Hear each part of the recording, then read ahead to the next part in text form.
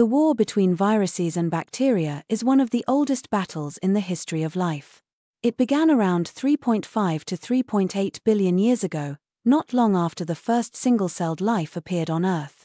As soon as simple cells evolved, probably the earliest forms of bacteria, nature gave rise to viruses, genetic parasites that couldn't live on their own but could hijack the machinery of living cells to multiply. Since then, viruses have been attacking bacteria continuously in a microscopic war for survival. This is not just ancient history, it's still happening today. In fact, all complex life forms, including us, are made of combinations of bacterial origin cells. Around 2 billion years ago, one bacterium engulfed another, and instead of digesting it, they formed a permanent partnership. That internal bacterium evolved into the mitochondria, the energy-producing engines of our cells. This symbiosis, called endosymbiosis, is the foundation of all eukaryotic life, including animals, plants, and fungi. So, in a very real sense, every cell in our body still carries the legacy of ancient bacteria, and these cells are still vulnerable to virus-like attacks. Every single cell in our body is a part of that evolutionary legacy, still facing threats that began billions of years ago. When a virus attacks a bacterium, it often uses a method called the lytic cycle.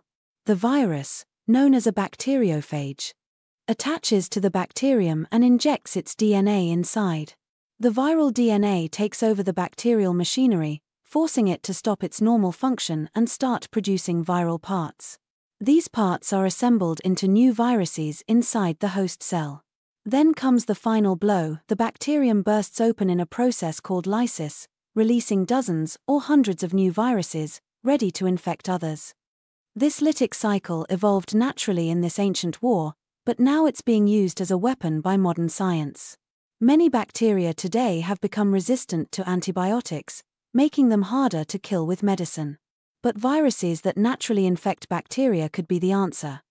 At Yale University, Indian scientist Dr. Jyot Antani from Ahmedabad, Gujarat, is part of a research team working to advance the science of targeting specific bacteria that have developed antimicrobial resistance, a major threat where infections no longer respond to conventional antibiotics.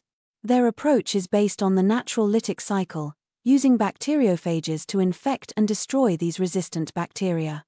Instead of fighting life with chemicals, this method uses one form of life to defeat another, just as nature has done since the very beginning.